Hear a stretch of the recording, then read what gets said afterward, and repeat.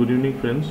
Now we are going to learn how to calculate NPV IRR and weighted average cost of capital using Excel functions. So first thing, what we'll have to do, we'll have to do a right click, then we'll have to go to new, then we'll have to select a workbook. So you can click here to create a new Microsoft Excel worksheet or workbook.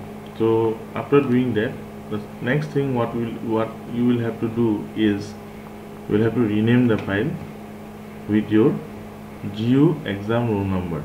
Okay, so for instance, I have done it. I have renamed the file with a with a dummy GU exam roll number. Okay, so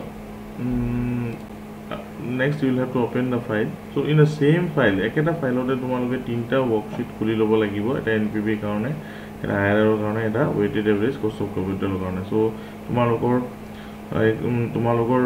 dekhabo karone moi tinta worksheet khuli loiso aru rename kori loiso, tab kita color kori loiso. So deneke tumaloke kori loba. So yat tomar example eta dia ase, tomar soa yat kose yat koa hoise je yar 0.5 lakh cash outflow hoise, mane negative dia ase, mane cash outflow hoise, business apra cash to ulai goise, thik ase, mane investment kora hoise kiba eta project to.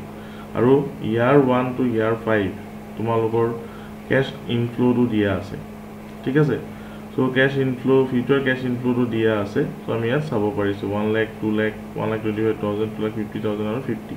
আৰু তোমাৰ discounting rate two দিয়া আছে 5%. So আমাক উলাব লাগে তোমাৰ NPV উলাব লাগে. So আমি NPV আমি ম্যানুয়ালিও ক্যালকুলেট কৰি আমি শিকিছিলো.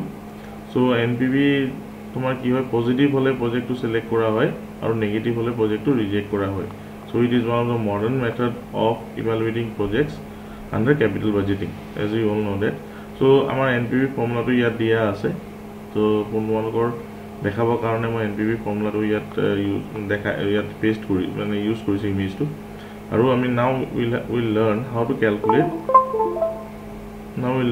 Calculate NPV using Excel function. Okay, so তোমালোকৰ হেৰি কাৰণে তোমালোকে first you will have to write the formula, and the formula begins with equal sign, equal NPV.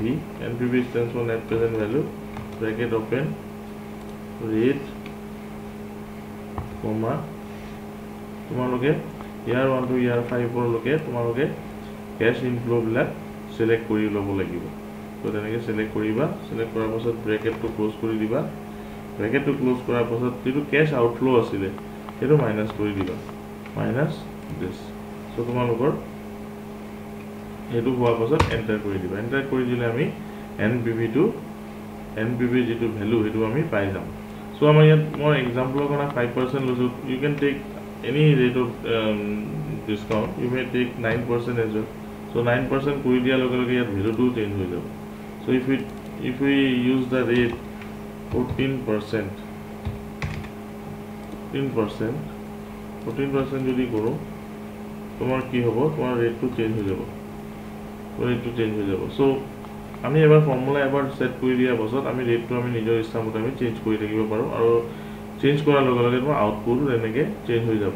So hope this video will be helpful to you to calculate NPV for the present assignment. Thank you.